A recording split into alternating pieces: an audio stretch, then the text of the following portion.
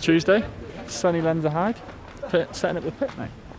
We're cracking on pretty well. Looks good. Sunny. Kind of. A bit grey. There's plenty of us, so it goes up pretty quick. Yeah, it all goes well. Hello, this is Syndicate Instagram.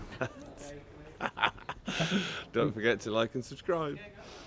We've had one request. How is Lyle feeling after Stone King Rally?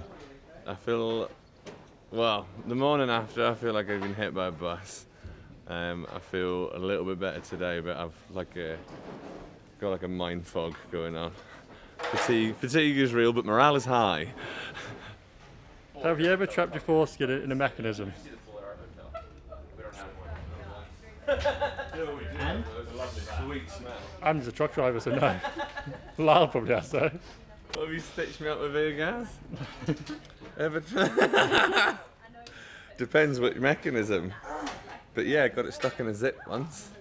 Yeah, yelped like a puppet. Can Husky name 3 things that he doesn't think are shit? No. No, he can't. Cadbury's chocolate, Galaxy chocolate, and hamburgers. Just from a young age, working in a local bike shop on a Saturday as a kid, and then just went from there. Been doing it for 20 odd years, I suppose. And how did that transition into becoming World Cup mechanic? Just had a phone call from Ollie Morris, of all people, asking about working for Loz, and then Loz phoned me as well, and that was that really. How did you become a pro mechanic?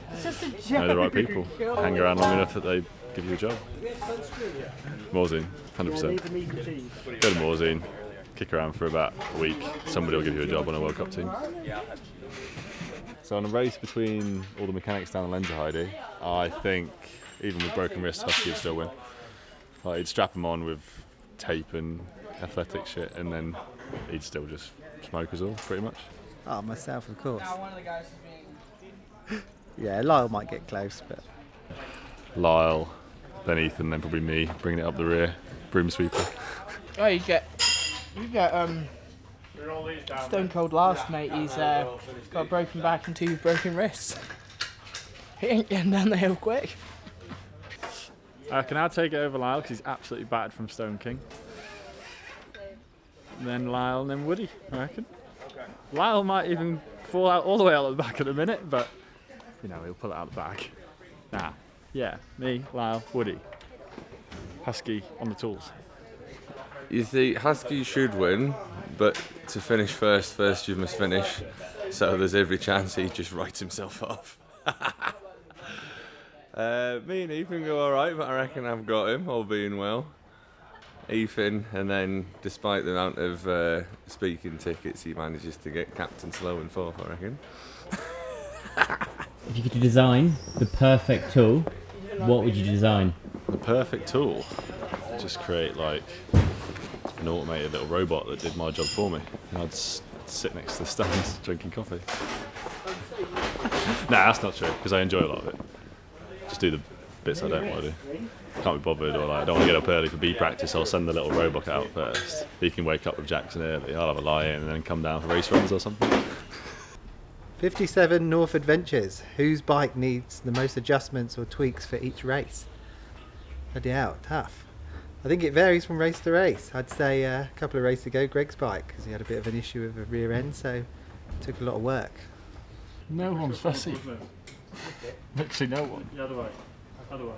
Yeah. Loz sometimes maybe? Nah, not even. Maybe Greg. Greg and his brakes.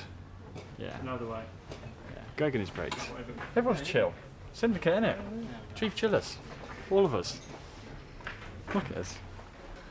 Any news on the 2023 V10? I've been very patient for it, well so have we, mate. Watch this space. How long does it take to completely set up? Depends how hungover we are usually, but I reckon we can get it in about 3 hours. Right guys, as you can see, pits are not set up yet, and thanks for all your questions. See you this week. Don't forget to like and subscribe. Look at that.